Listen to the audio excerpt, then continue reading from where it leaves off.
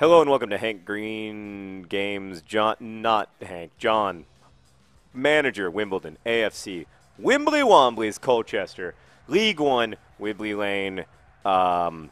That was a great intro. God, I'm so good at this job.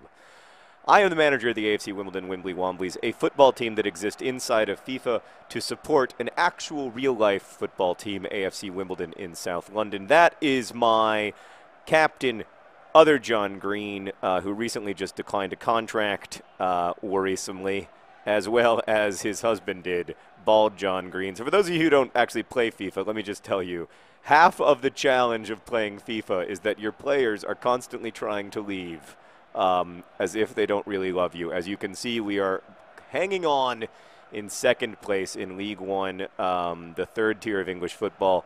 We need to be in the top two places at the end of the season because those are the automatic promotion spots, the promotions up to the championship, the second tier. If we're in the third through sixth spots, then we have to go to a playoff that is very nervous-making, and we have only done it once in my Hank Games history, and I lost. So I would really like to be in the top two spots. But it is also March.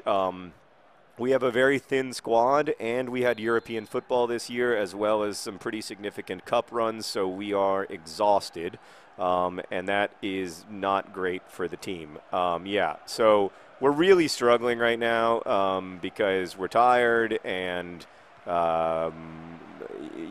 it's just really hard to have put out the same 11 to 18 players every week. We have about 18 players we can choose from. There's literally no left back to back up Callum Kennedy, so every week I'm just like, well, it's either going to be a center back or it's going to be you, Callum, so what do you want? And he just looks at me with his terrible haircut and he says, I guess, play me, boss. And then he says, can you please stop making fun of my hair? And then I say, yes, when you get a haircut. So it's just, I don't know. I mean, we're going to do our best, but, like, this is always the difficult part of the season for us because we do have such a weak squad. So the run-in is always challenging, particularly on world-class skill level, but we're going to do our best. Today I'm going to talk about whether college athletes should be paid. I am not an expert in this or anything. If you've watched me play FIFA, you know that I'm damn sure not an expert in FIFA. I also don't know the answer to whether college athletes should be paid, and I don't think it's clear. I do think that they should get a cut of their jersey sales, that they should be able to do paid autograph sessions. I mean, I think I am troubled, and I think most people are. I am troubled by a business that is profitable to the tune of billions of dollars, in which the people who play the games that make the money are not compensated for that. That said, I also think it's very complicated to figure out how to compensate. Some people would say they're compensated by getting scholarships to college, but that's obviously not in line with their value to the institutions.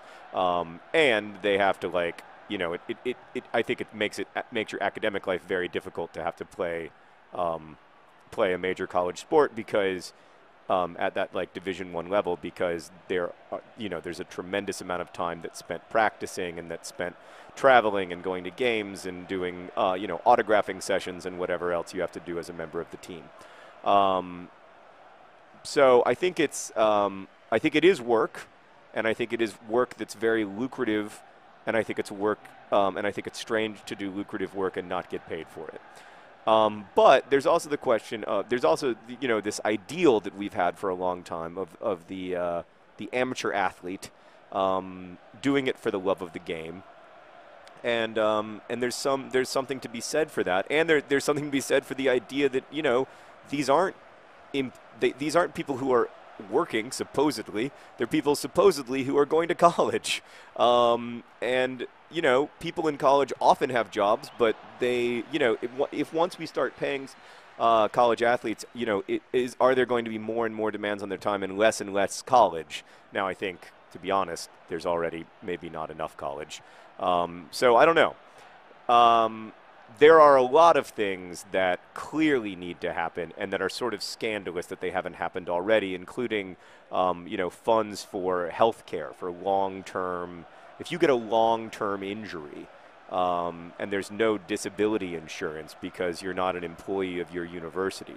Let's say that you're playing college football and you have a neck injury that results in you being disabled for life, whether it's paralysis or just you can't. There's lots of kinds of work that you can't do because of your injury.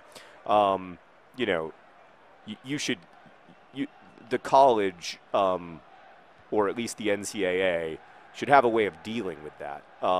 They should have, and that should be true also for knee injuries, for any injury. Those expenses should be covered. I think that's clear, and in a lot of cases they aren't. And then I also think that it's crazy that lots and lots of jerseys are sold for players, many of whom won't have professional careers because because of injuries, or else because they aren't they don't have the right set of talents that an NBA team is looking for, or an NFL team is looking for, and so their jerseys are being sold and generating millions of dollars of revenue, and they're not being compensated in that for any way. I think that's problematic. So I think I do think that basically I think yes. I think if you're doing work for an institution that's making that institution a lot of money, I think it's very, very, very strange that all that you're getting in exchange is like an ostensibly free education.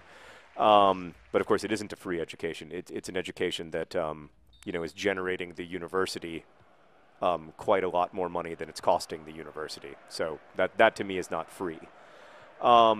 But I also think that it becomes very difficult to figure out where you draw the line, because there are a lot of college football programs, and certainly a lot of other programs that aren't profitable. Like Butler University has a football team here in Indianapolis, and that is not a institution that makes the school money.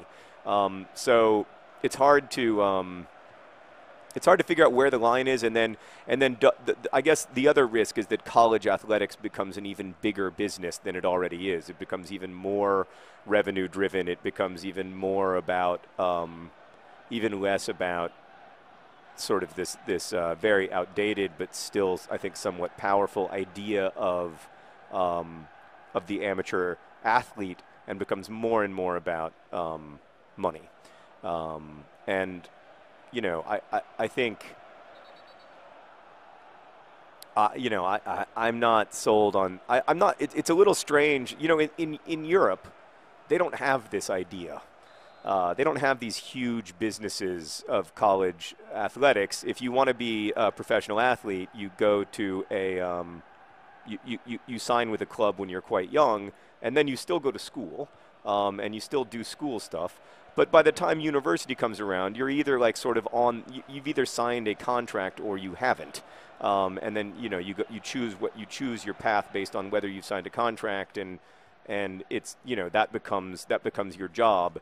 It's very strange that we have. Oh, it has to be, and it is beautiful ball. John Green from his husband. John Green's ball. Another John Green's. They're the best forwards that Wimbledon has ever seen. I was trying to do a trick there, but I obviously did it wrong. Anyway, thanks for the goal, John Green and John Green. Oh, I love this team, and this is great news. To be 1-0 up against Colchester is huge for us. It's exactly what we needed. It's the boost of confidence we've been looking for. And there's ball John Green. That kid has no give up in him. So yeah, I think I basically think it's complicated, but I don't think that it being complicated is a reason to continue the status quo, which is clearly unfair. Oh, ball John Green. He gives it all for the team. Upon his mustache wear keen. Ball John Green. That was a beautiful little celebration, wasn't it, Meredith? Where he played the violin to the beat of my song. Well, yeah, he knows. He knows that I'm singing his name. He knows. He hears us. He hears us when we sing. Oh, it's 2-0. This is great. This is exactly what we wanted to do against Milton Keynes, but we lost our courage. I think really the extent of the moment got to us. We never imagined We never dared to imagine, that kind of moving beyond, so far beyond that team that we'll never even play them again. We never even really have to think about them anymore. They're just a lower league club to us, hopefully in the future. And that's assuming we can get out of League One, though, which is definitely not a decided thing. That's a great move from John Green. Pass it. I was thinking of a different pass, but never wrong to go to the patron saint of lost crosses. He knows how to cross it into the box. There's John Green with that was like some weird ninja stuff right there. I'd like to see a replay of that because that did not seem physically possible.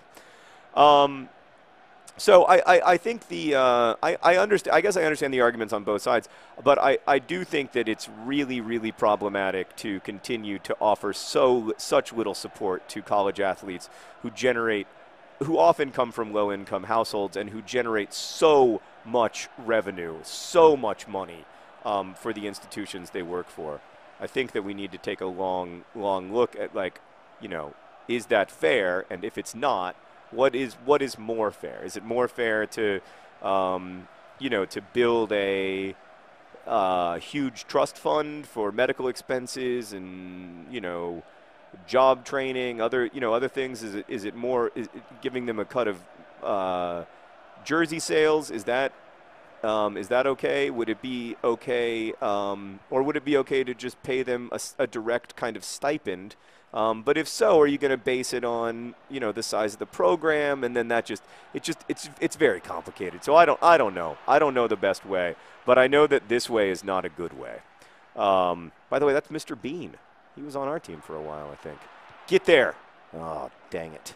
I really want to win 3-0 so that our goal differential can get even better. We've got a fantastic goal differential, though, because when we lose, we usually only lose by 1, and when we win, we often win by a lot because we are the Wimbly Womblys, and when we start rolling down a hill, we keep rolling.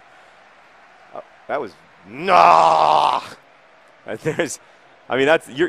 interested in that guy, Meredith. That was it was a very strange, very, very strange thing that he just did.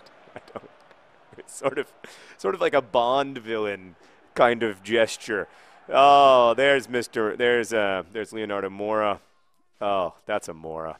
And there's the great Seb Brown, also with a little bit of a weird hand gesture, sort of creeping out. Hey, I love to give my players hugs.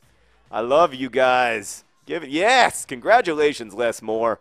And I like it when they give me hugs, too. It reminds me that they also love me. Maybe not as much as I love them, but they do love me. Thank you for watching. Congratulations to the Wimbly Womblys on a fantastic victory. Best wishes.